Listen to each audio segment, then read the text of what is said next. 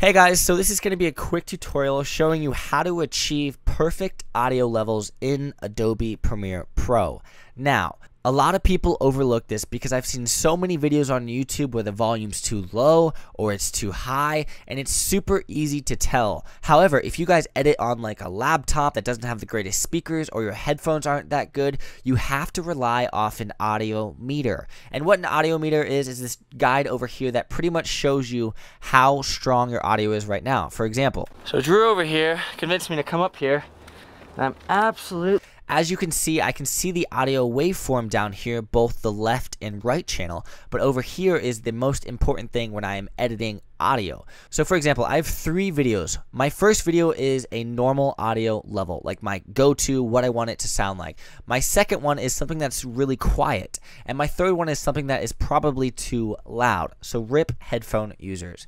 So what we want to do first is when you're wanting to edit audio levels, simply make the audio track bigger by going over here in this area and scrolling up on the mouse wheel so that I can see all the waveforms. And what you want to do is think of each one of these lines right here as a ceiling, and you don't want to go above that ceiling. See how these guys are touching the ceiling? That tells me that the audio is too loud, and see how these aren't touching it? That tells me that it's too quiet. So first things first, we're going to make sure we have an audio meter. If you don't see that, go to Window, Audio Meter. You can either show a color gradient, which basically blends them all together, but I like to not show a color gradient over here so I can see when exactly I'm in the red, because in the red is where I like to have my audio, but I do not want it to be touching the ceiling. I just want it to be hovering really close to it. Convinced me to come up here, and I'm absolutely around -3 decibels. And also the only other thing is dynamic and static peaks. Static peaks, pretty much if you play through, me to come up here and you pause, it'll stop that peak right there. I like having it at static because I can see exactly where my peaks are. I'm absolutely terrified.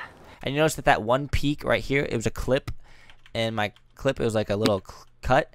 So since I have a static peak, I can see where that is, and if I really wanted to, I could take out that individual clip. With that said, let's jump on over it. The first clip I have here is a perfect audio level. So Drew over here convinced me to come up here, and I'm absolutely terrified. As you can see, the audio looks great looking at the actual waveform. Nothing's really touching the top besides that one clip right there, and the levels are staying right around here. I'm absolutely -6 to -3. So that's where I want to be. So the second clip is quiet. I can already tell right away without listening to it. Before we want to test this, you want to reset these things simply by clicking on it, or right click and reset indicators. Play through this thing. Going to get barbecue because you're in Kansas, so. And as you can see, it's super quiet, maxing out around -12 decibels. And what we want to do to change this, instead of clicking this line up and dragging it up by decibels, which is completely okay, let's right click on it, go to audio gain, and click this normalize max peak to 0 decibels, so that the max peak will be at 0 decibels. It won't peak. If we click OK, it'll simply drag our audio and normalize that. So if we play back through this, I'm going to get barbecue because you're in Kansas, so naturally you have to have barbecue. So we noticed that it actually sounded a lot better because you're in Kansas, so naturally you can really get into this if you really wanted to. So I can notice that the waveform right here is a little loud, this is a little quiet. So if I wanted to, I could hold the control key and click anywhere on this middle line to create some keyframes.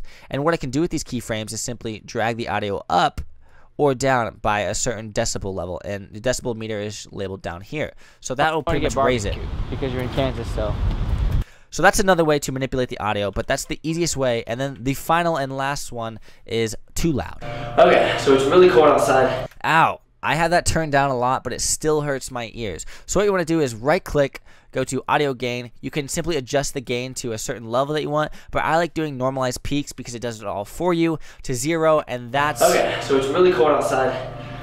That already makes it perfect. But like I said, if you have a clip, like for example in this one, that was really high and doesn't match anything else, simply go to audio gain and then set your gain manually to, like, let's say 2.